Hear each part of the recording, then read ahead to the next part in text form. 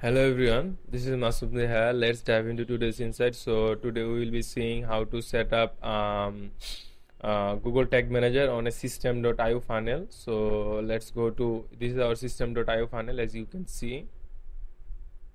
So we'll be seeing how to set this up. First of all, you need to have a funnel on your system.io. I have one on sales funnel, so you can create one by yourself, I believe. Then come to your GTM, just search for tag manager. You'll see this, come on Google Tag Manager, and you need to create an account for using the GTM. Okay, so click on create account, name it with whatever you prefer. So I am naming it as per my own requirement. So choose this web type container. Okay, target platform should be web. You can't choose anything else for browser sites. Okay, it will be created and it will give you a code of GTM. So in the meantime, you create your funnel and come to this funnel. I have a funnel and click on it, and you are on your funnel and click on edit page. So you come to your GTM, so you will see this interface. So click on this GTM code and copy this code. Okay, copy this head code, just copy this head code and click on this settings page. You are now on edit page. Okay, so go to the settings and you will see a header code. Click on edit header code and put this here. See, hit it save and save changes.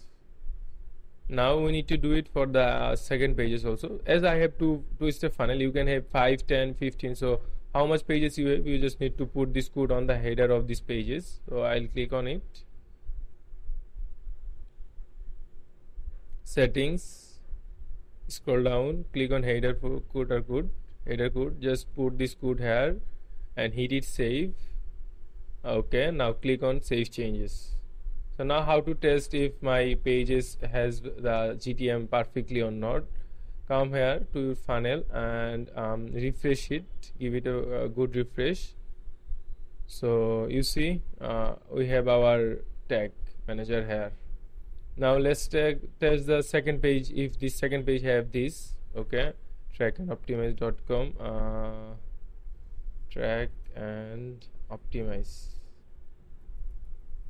Okay, let's submit it. Okay, so this page does not has, okay, it has the GTM. Yes, you can see this GTM is on this page. So you need to install it from Google. You just search for tag assistant legacy, search for it and come here and click on this add this extension. So you will be able to add this. After adding this, you just pin it from here. Okay, after pinning it, you need to, okay, let me show you what your process you need to follow. Remove, just search for tag assistant legacy, click on it, click on add to Chrome, add extension. Okay, let it be download and get on the browser. Okay, so you get here, you just pin it and come to the website. You will see, if you refresh this, nothing is capturing on this extension. Click on it and click on done, click on enable. Now refresh it. If you refresh it now, you will be able to seeing this tag manager is there on this page or not. So that's how you set up Google Tag Manager on system.io funnel. So on the next videos we will be covering much more tools. You can check them out. So for now, that's it. Have a good day.